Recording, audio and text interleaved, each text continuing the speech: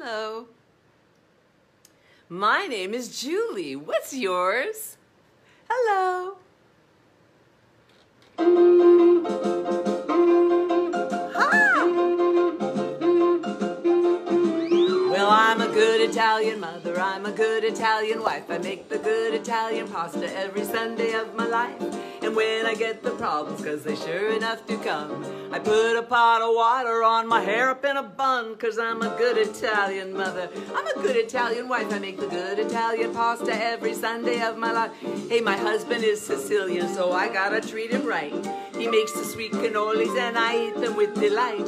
But if he goes out drinking, he won't sleep in my bed, 'cause I take out my rolling pin and tap him on the head, 'cause I'm a good Sicilian mother. I'm a good Sicilian wife. I make the good Italian pasta every Sunday of my life. Hey, how you doing? You like Italian sausage? I thought you might, Fred. I got some in my purse. Would you like to try some? Yeah, you can eat it with your mouth. Oh, it's delicious. Papa's recipe. I'll give it to you someday. Gorgonzola, mozzarella, malparele, parmesan, jetrio. Oh, a new song. Hey, we're getting professional. That was enough of that one anyway, wasn't it? Yeah.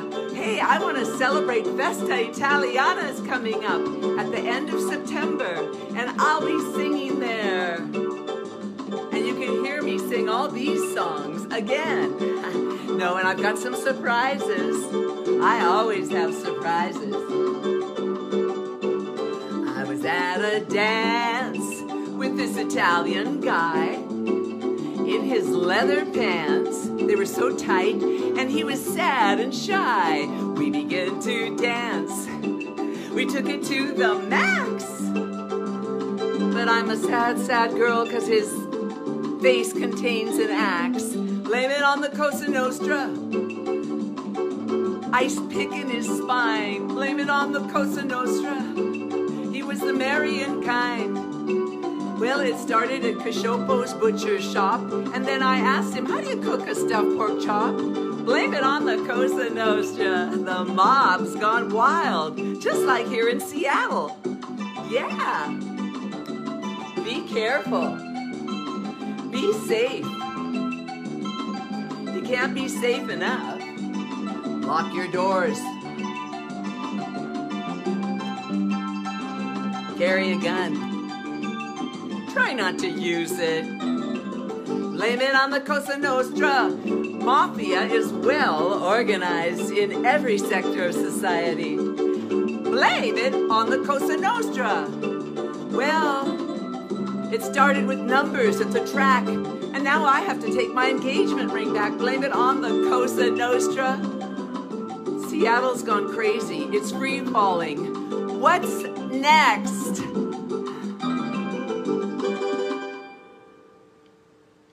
That was unplanned. Thank you. Just like all my babies. Hello, Jerry Lewis. Joyce was expecting Marlon Brando to walk through the door. Well, I'm sorry, I'm still practicing social distancing. I've just allowed one of my very dearest friends to be here tonight. Her name is Eulalie Eisenhower, and yes, she is a distant great-great-granddaughter of our former President Eisenhower. Unfortunately, she's not feeling well. You can kind of see her in the corner. I don't know. I let her wear one of my wigs, and I think it went to her head, and she kind of started drinking. She just graduated from the School of Mixology. She has a bartender's license, and she told me to give a shout out. She's looking for a job, a starter job, you know, one that doesn't take too much, you know, organization, because her memory is just, well, you can't even have a conversation with her. Yeah. Anyway, Eulalie Eisenhower. Are you okay back there? Oh, I see. She said, I lost my glove. Okay, well, she did have a little accident with her hand when she was a child. I guess her mother cut her hand accidentally, and well, the rest is history. And so I help the underdog. I like people of all religions and races, and yes, she is white as it gets. But, she is just someone who's so special that I just had to let her come in and watch the show. She's thinking of maybe if bartending doesn't work out, going into show business. And I said, well, they go hand in hand. And I've seen so many bartenders in my life marry the cocktail waitress. Have you guys ever seen that? Hey, Fred, what have you been doing? I see Fred over there in Port Angeles, Tacoma, something like that. And Jerry Lewis from Las Vegas. How are you doing? How is that walkathon going? Anyway, life is crazy here in Seattle, and I didn't mean to make fun of the fact that it's challenging on every level. So last time I was here, and I want to say a shout out to Joyce Glasgow. She's just always telling me, Julie, do a little longer show. But, Joyce, I've understood that people prefer very short shows. They like short shows because they want to move on to something else and get stimulated again. And normally I am a little, long-winded, I'll admit it. I'll be the first to admit it. I love to talk, but not as much as some people. In fact, two talky, chatty people sometimes have difficulties together. But that all aside, I love everybody, and everybody loves me. Green light. Let's go forward in life, okay? And create some happiness wherever you are, and send them something in New Orleans. When I think about them, I just think, wow, you poor blessed people. I've never been to your city, and I feel like going there and helping them. If anybody else wants to go with me, let me know. Yeah. Well, there are people all over the world suffering, and so it's like we have to have a revolution or a great big specialized insane asylum to put a lot of people in, and having it be run efficiently, please. Well, anyway, I don't want to get into politics. Somebody said, oh, Julie, you should run for mayor. And I said, something? That is so crazy. It just might work. And you know what I would do? I would open up a great big mental institution and have all my friends working there. And some of them are professional therapists and psychiatrists, and one's even a brain surgeon. So, and just say, hey, we're going to turn this world back right side up. And well, not this world. How about this city? And from here, we can branch out. Well, at least I go on and on. I want to say welcome back to Peter Danello. He just came back from the Amazon jungle where he went to meet some activists who, and also to go on a little trip. And he's back in town, so things are happening. And he lives downtown, so he doesn't realize what happened while he was gone. Don't anybody tell him. And I'm really in an Italian mood because the Festa Italiana is coming up September 26th and 25th. And I will be singing on Sunday, the 26th at 12 noon. 12 noon? Really, Dennis? Is that, okay, yeah. Dennis says 12 noon, that's a good time for me. Well, I guess that's better than 11, right? Hey, I want to do a shout out to Carl over there in LA. And how's Tom Brisk sitting in his easy chair watching TV and listening to me? He's got the television on, but he's listening to me. Isn't that interesting? Okay, so I love you all, Oh, I forgive you and you can forgive me. Because, sometimes I disappoint people and sometimes people disappoint me. And I thought, nobody's perfect and most people are far from it. The most perfect person I know is me. And I love myself. And I hope you love yourself too. because love is where it all starts. You can't love anybody else until you love yourself. Don't ask me how you do it. But what I do is I use affirmations. Affirmations, people. Oh, what's crazy lately? Let's see. For example, someone was robbed at Green Lake, and she was 58 years old, and she got shot in the stomach, and that's crazy. That is crazy. Why would anybody shoot someone they were robbing? Wasn't she giving them her money? So last week, anyway, I was reading about my Sicilian adventure, and I did want to announce that I have completed my first draft. Gee, Joyce is giving me all these great ideas while the show is in progress. I'm not doing any occult tonight because I'm saving up all my energies for a seance I'm having on Sunday night. So, sorry. Yeah, but I'll remember to think of you, Joyce. So my story was about my trip to Sicily. I wanted to get back in touch with my roots. Have you ever done this? Planned a trip and you go, I want this trip to change my life. And then you take that trip and your life, of course, changes a little, as it always does when you travel, but it didn't change it the way I really wanted it. So, you know, I wanted to get a double passport. If anybody hears me up there in the upper regions and they can grant wishes, I want a double passport. I want to go somewhere real fast.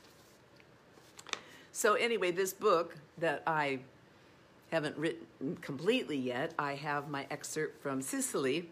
And I went to Sicily, met a man, of course. He was a friend of a friend. They said, oh, he'll pick you up and blah, blah, blah. And he was very helpful. And my friends, Sylvia and Lucio, you know, they were on a cruise in Turkey, conveniently, when I was there. And so I didn't know where I was going to stay because I wanted to go to the beach, but the guy says, no, the beach, you don't go to the beach in October. Are you stupid? And I said, oh, okay, well, take me where you want. And he goes, well, how about Catania? I go, yeah, this is Catania, right? He goes, yeah, we'll get you a hotel. He goes, how much do you want to spend? I thought, this is the first time I've ever had a man ask me. No, just kidding. I said, well, $40. Anyway, he goes, that's too cheap. I've got a place for you. You can stay there for a couple days. This is like, you know how Italians are? Sicilians are even more like impatient. Like, I can't stand a problem. Just come to my place. So anyway, he had his own place too. I don't want you to think this was any monkey business. He came over in the morning before going to his job. Oh, no, I already read that. He gave me some, so I stayed overnight there. He brought some groceries and coffee, and I thought, oh, what an adorable man.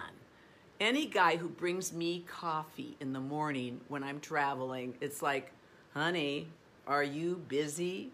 What are you doing the rest of your life? So anyway, Gaetano, he gave me some directions on how to get around in Catania and some interesting sights to see, like Il Duomo, a spectacular cathedral that was built just like a dome, and the composer Bellini's home, a frequented musician by tourists. But it was funny, there were hardly any tourists in Catania in October. It was like I was the odd one there. He dropped me off in the middle of town and told me how to take the bus back to my temporary abode when I was finished looking around. Just wandering about in such an exotic place, totally alone, was interesting, frightening, and electrifying. Ooh, a mosquito. I'd ask people, "Scusi, signor, dove il Duomo?"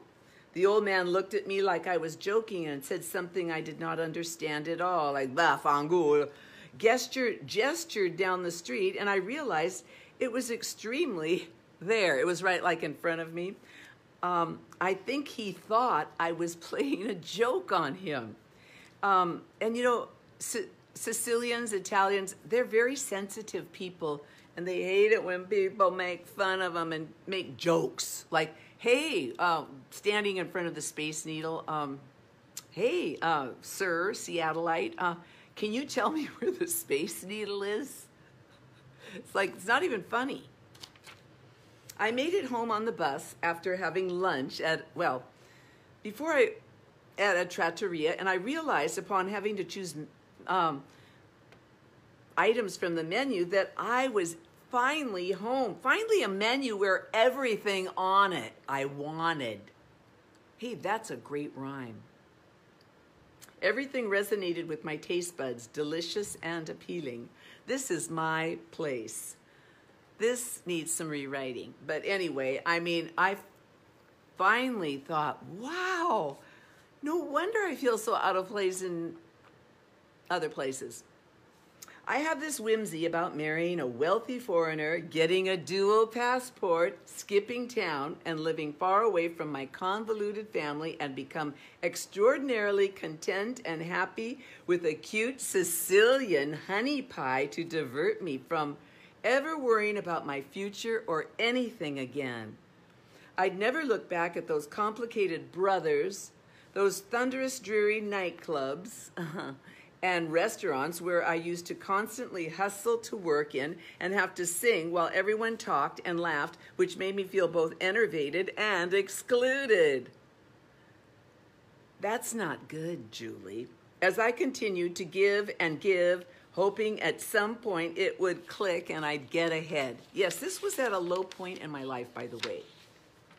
Not like now. I'm on top of the world. But back then, you know, I did not like the slowness of my life. I wanted some action. I didn't realize how much I hated performing in these situations. What situations?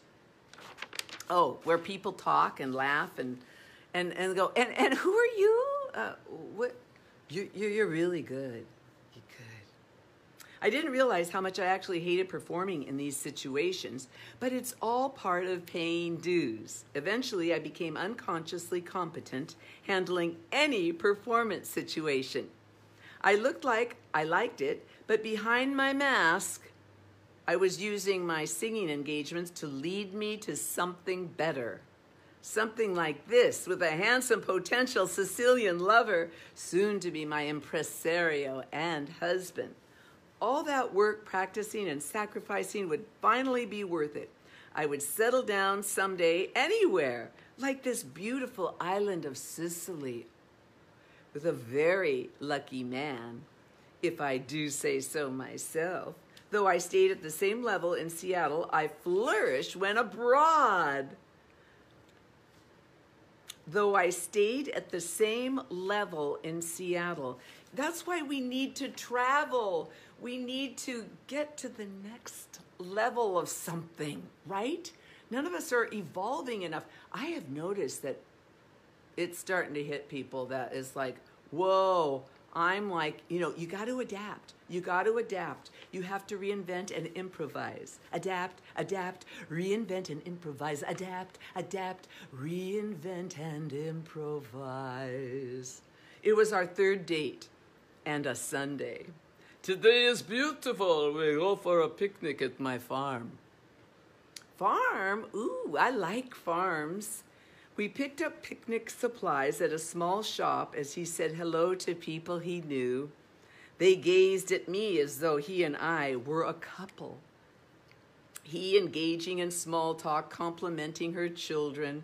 I was becoming part of his life.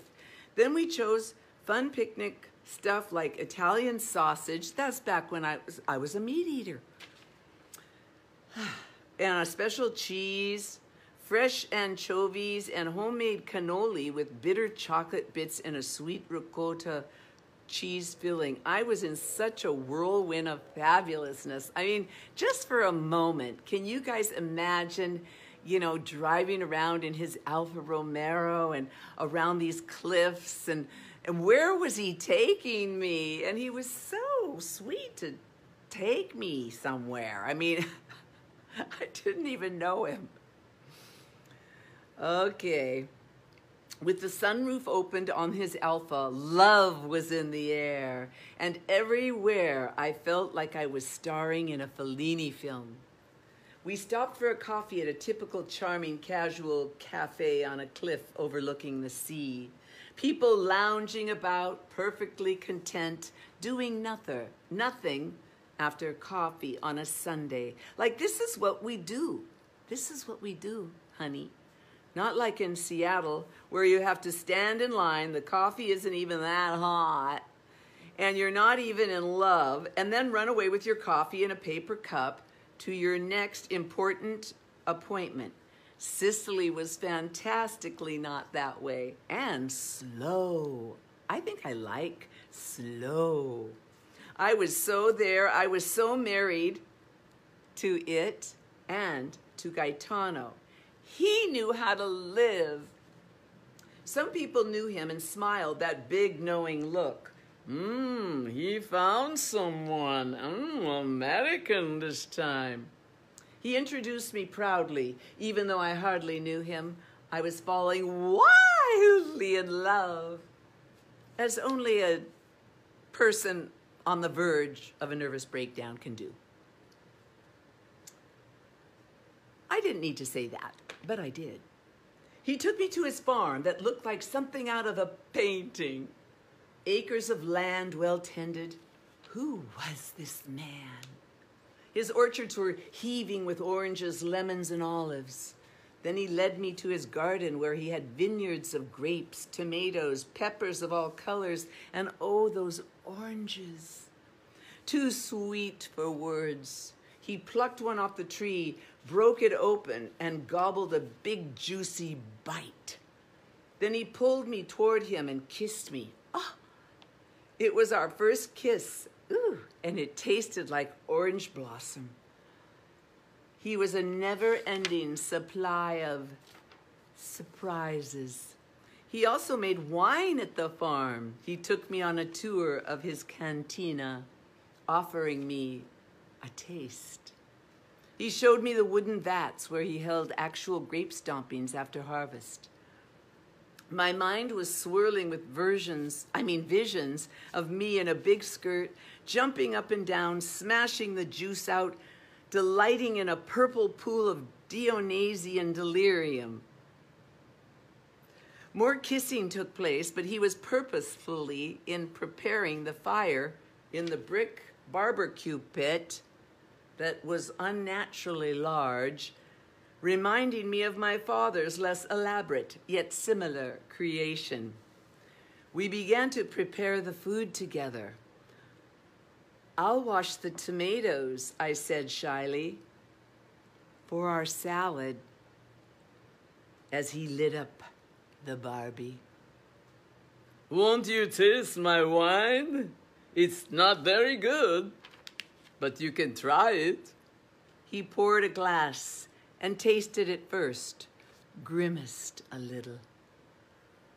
I thought it was great. Più per favore. That means more, please. I appreciated the social lubrication. I think that's a great place to stop. I always date my things. Oh, by the way, I'm sorry I was a little late tonight, if anybody noticed, because what was I doing? God only knows. I thought it was next week, the first Friday. I thought this was one of those weird months, September. And by the way, there's a new moon. So you guys get prepared and start doing some new stuff. I want to sing a song. It's kind of an autumn-y song. It's called Estate, and it's on my album, Something Cool. Oh.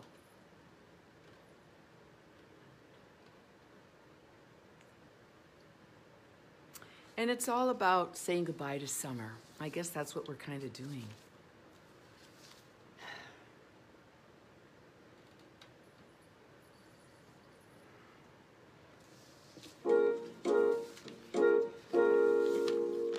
How are y'all doing?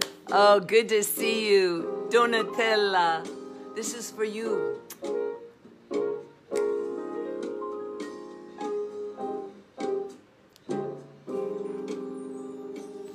Estate,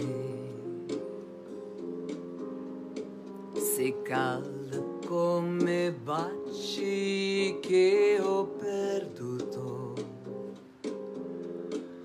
Sei piena d'un amore è passato. Ancora mi vorrebbe cancellare.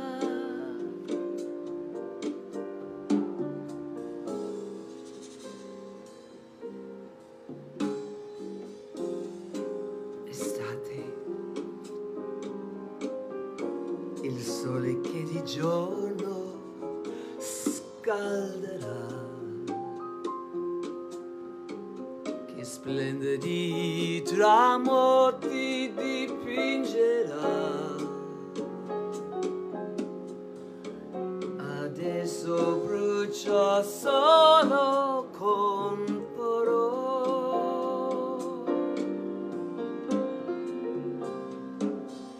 Tornerà mai l'inverno, cadranno mille petali di rose, la neve coprirà tutte le cose e forse un po' di pace tornerà.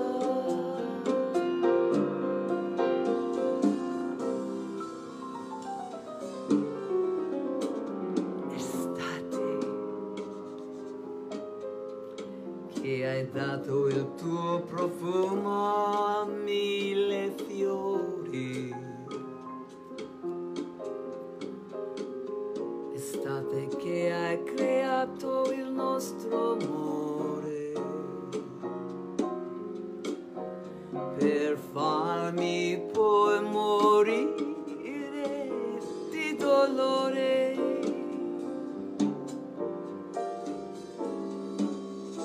This is one of those songs. How you hate to say goodbye to your lover that you had in the summer.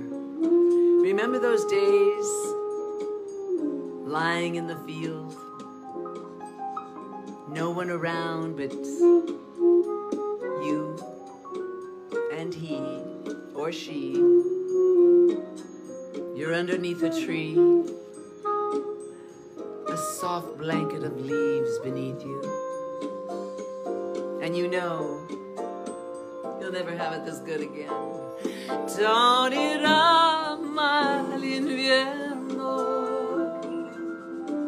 cadranno mille petali di rose,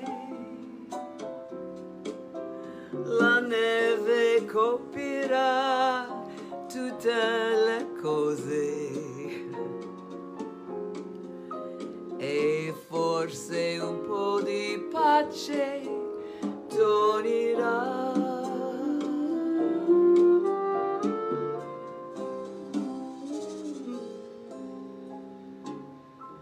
Estate.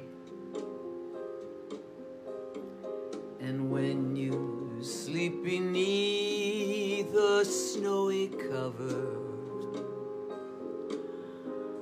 I'll hold you in my heart just like a lover, and dream again of seeing you next year, next year, next summer. But it doesn't always work that way, does it? No. People aren't like the seasons. Once they go, they're gone. So let those you love know you love now.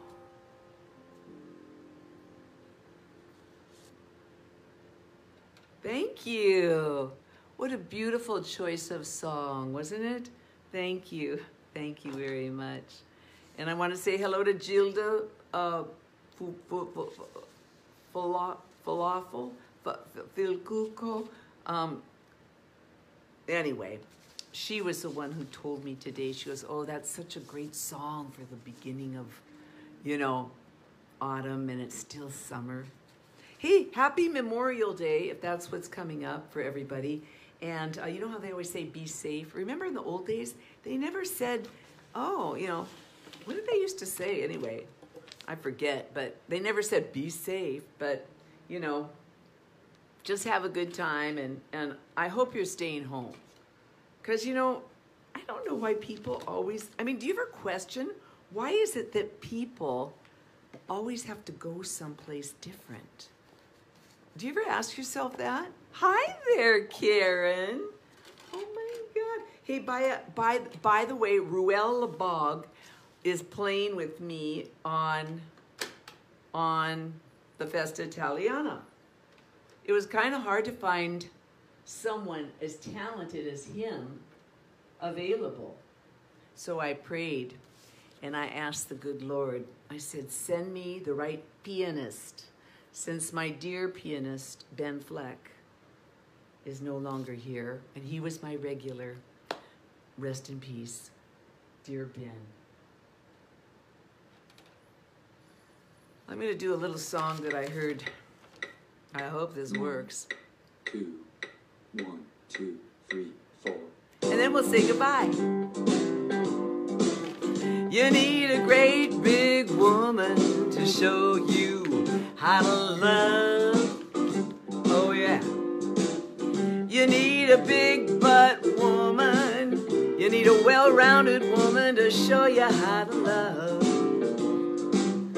You need a great big woman to show you how to love. I'm a great big woman.